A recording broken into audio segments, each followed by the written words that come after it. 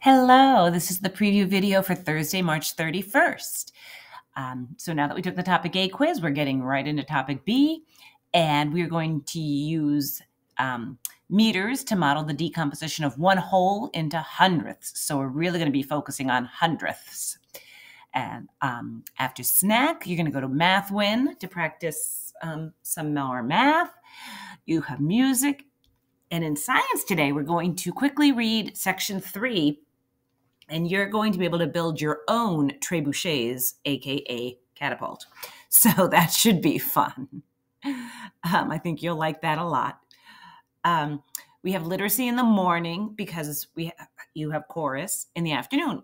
So today we're going to really focus on how prose, plays, drama, and poetry have similarities and differences, and what the characteristics of each one is, so that you can tell the difference.